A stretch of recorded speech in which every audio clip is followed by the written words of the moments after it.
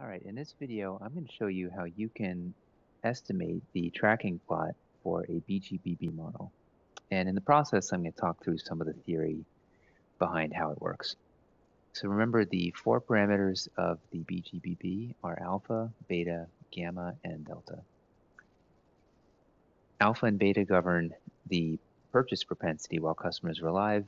Gamma and delta measure the propensity of customers to remain with the firm.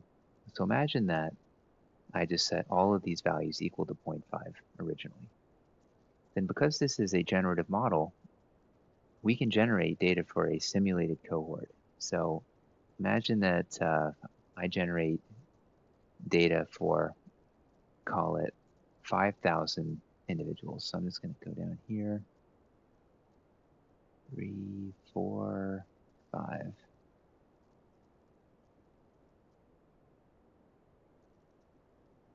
And again, the idea is that I can simulate all of these customers buy and die coins from these beta distributions. So to simulate P for this first simulated customer, I just go beta.inv rand alpha beta. And then I can do the same thing to simulate theta, which is the propensity of customer to churn given that they had been alive in the previous period. That's also just going to be beta.inv rand, two parameters of the second beta distribution. Now what I can do then is just copy this formula down, and this is giving us simulated P's and thetas for all of our customers, so just random draws from these two beta distributions. And the idea behind a tracking plot is it basically is giving us the probability that a customer will make a purchase in a particular time period week by week. So all this represents is the probability of making a purchase in period T given P and theta. And we want to do that in all the weeks. So week number 1,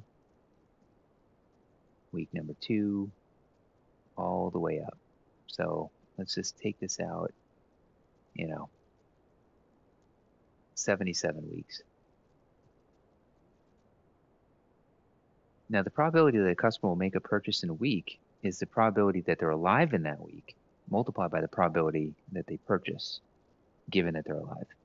So the probability that they're alive in week T is the same formula that we've been using for quite a while. It's just 1 minus theta to the T. So 1 minus theta raised to the power of T.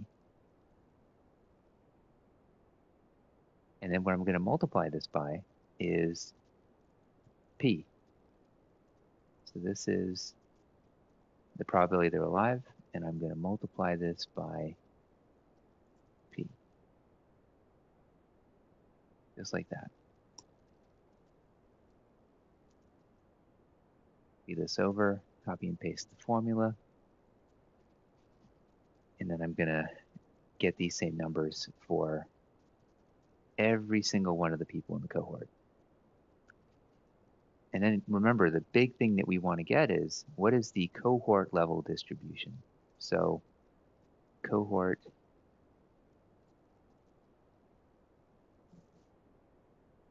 probability of purchase. This is the tracking plot.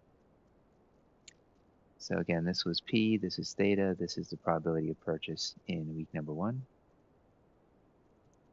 And the cohort is right over here. So I just kind of average the probabilities of purchase in week T across all the different time periods.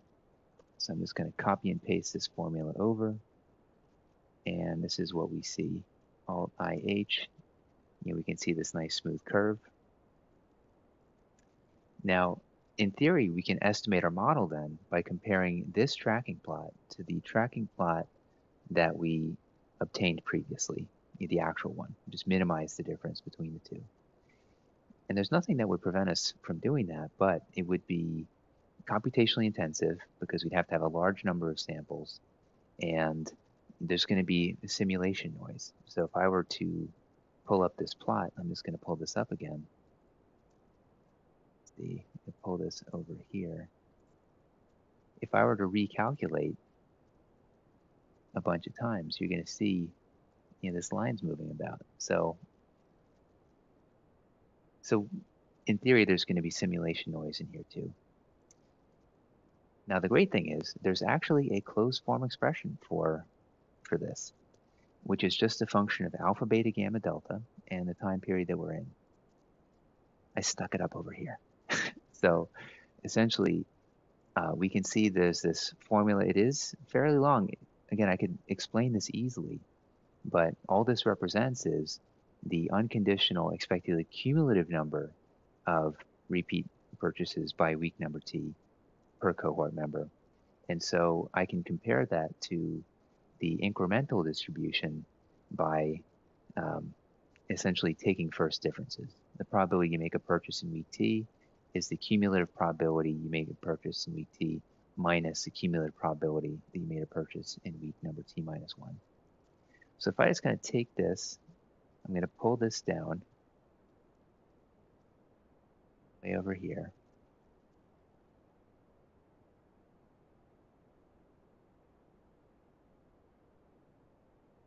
Again, this is the simulated answer. So I'm just going to kind of pull this over a few rows so that they're lined up. This is closed form probability of purchase. This is the simulated one. But simulated out in front over here. And so we can then compare these two just to make sure that they are telling us the same thing. And we see that they are. So one of them is going out many more periods than the other one. Kind of delete this chart over here. But if I were to kind of take the simulated results out further, or conversely, take the closed form expression and remove all these extra periods, which I'm going to do, we are going to see that they come perfectly in line with each other. So again, this is giving us confidence that the closed form expression is the correct one. So now what we're going to do when we move to estimation is we're just going to use the closed form expression for the tracking plot and minimize the expected distance between that and the actual tracking plot.